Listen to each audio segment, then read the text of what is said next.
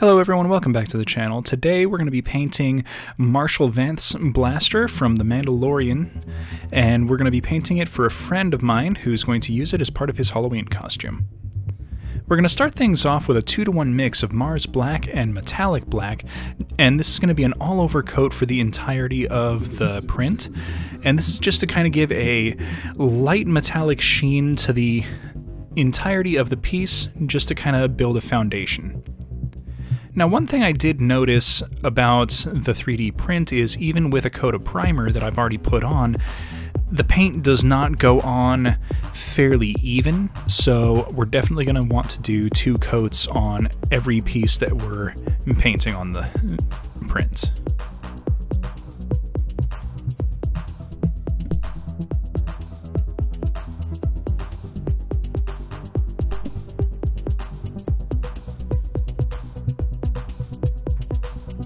Now, as things go on, we're going to paint some areas in one style of black and some in a different one, just to kind of give a little bit of color variation, since the piece is supposed to be almost entirely uniform black.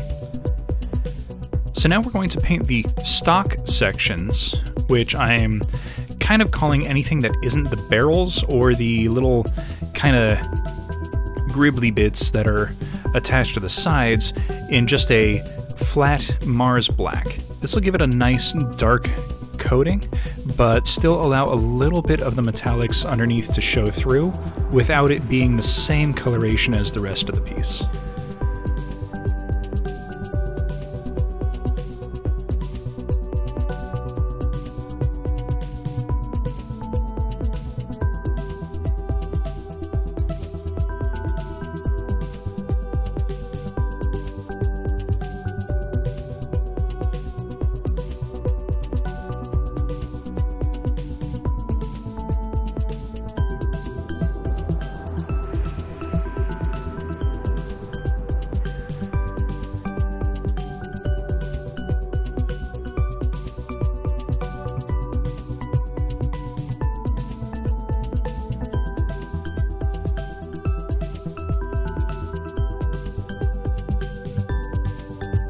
Next, we're going to use a metallic black, and this is going to paint over all of the barrel sections of the piece. This is just going to give a nice subtle variation of color and kind of give a nice little shine when it is held up to the light.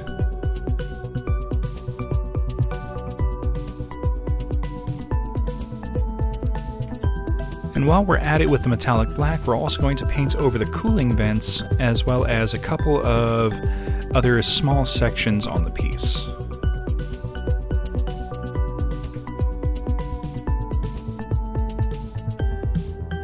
Now we're going to paint over the scope shroud, as well as the forward sight adjustments.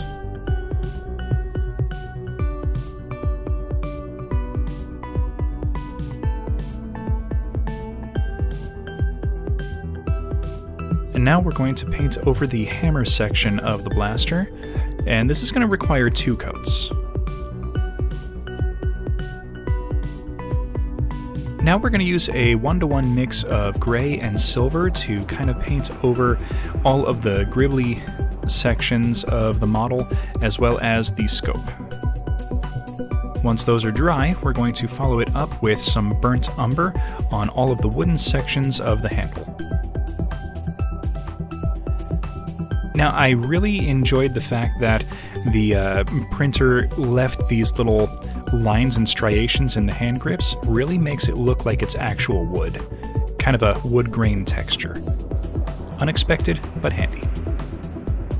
Now, because my friend is going to be using this at an office Halloween party, we're going to paint the tips of the blaster barrels orange for safety.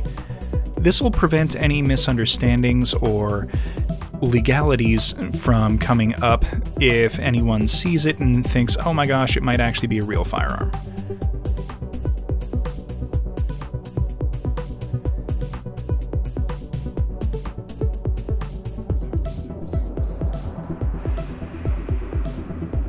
And now we're going to do a medium dry brush using some raw sienna over the hand grips. This is going to really help lock in that kind of wood grain texture.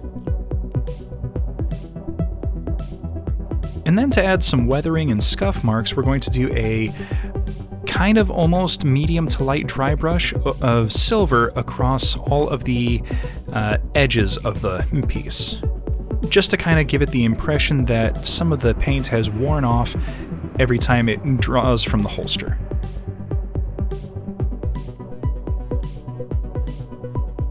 And here we are with the finished piece.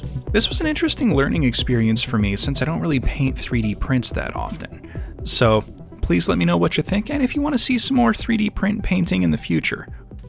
I do have a few extra files, so that might be a thing that we start doing here on the channel. So please hit that like button, subscribe for future content, comment in the comments section, and we will see you next episode.